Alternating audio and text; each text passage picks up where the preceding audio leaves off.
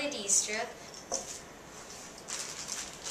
There's my plug, my glue, and my lenses. Oh. And in this box I also have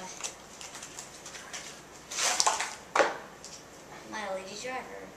I think I'll ask my dad to hook this up for me.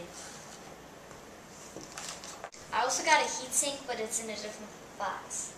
I did finish getting this plug hooked up, and it looks like he plugged in the brown wire into the smaller prong and the blue wire into the larger one.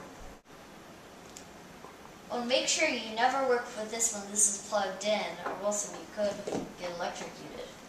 Well, first you take the two red wires and you put them together and you put the cap on it, like so. But because we're going to hook these up in series, you take the black wire from this one and the red wire from the one next to it, and you hook those up with the cap.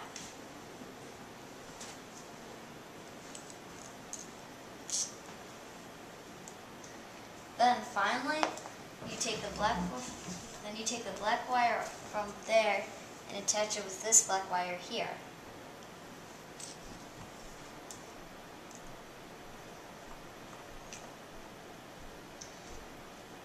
And voila, it is all attached. Now I'm gonna test this before I plug it into this little optics or the heat sink. Wow, that's bright.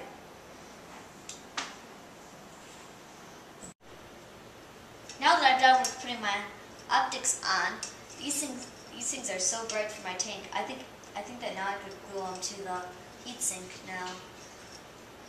It's so easy. A 12-year-old good girl like me can do it.